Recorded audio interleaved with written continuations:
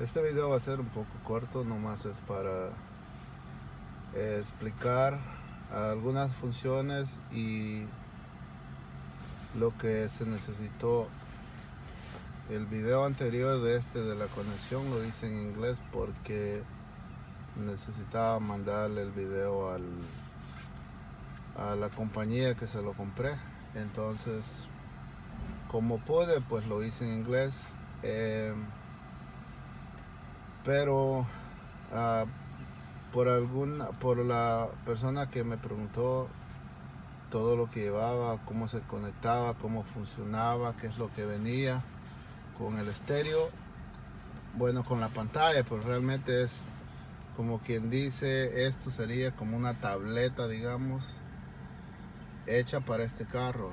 La otra cosa que tienen que saber es que esta pantalla es la más grande, es de 10.1,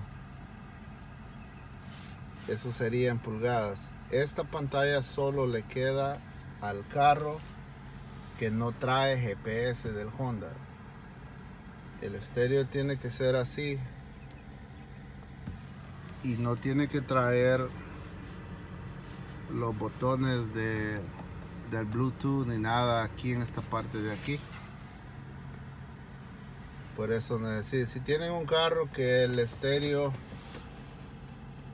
se ve igual, este sería el control del aire, ¿verdad? Y el estéreo está abajo. Si el estéreo se ve así, eso es lo que le van a pedir si alguien ordena una pantalla de esta.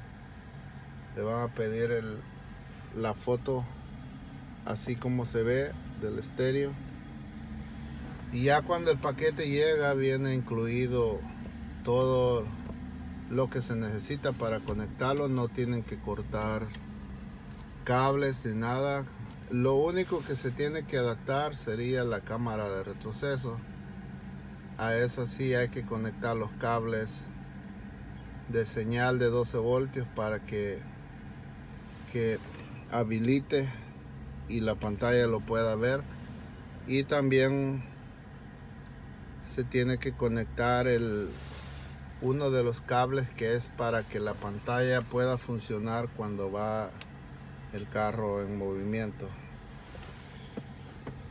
El displayer original que está aquí abajo es el que estaba aquí arriba. Todo viene incluido, el cable ya viene incluido, hecho y todo, solo es de conectar y tocar.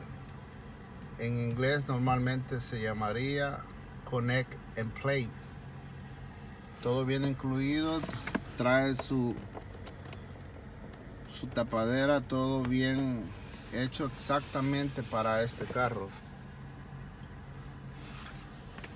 Habría una extensión o algo para que todo lo que está aquí se pudiera mostrar aquí, pero pues ya así el estéreo saldría más caro. Así que esto sería nomás para decirles cómo funcionan, y para que el sonido pase tiene que estar ponerlo en auxiliar, y al ponerlo en auxiliar el sonido, el volumen se controla en este botón, o lo puede controlar en la pantalla como lo desee. Así que eso sería todo nomás. Si tienen alguna otra pregunta, pues nomás me hacen saber y yo se las contestaré con gusto. Bueno, eso sería todo.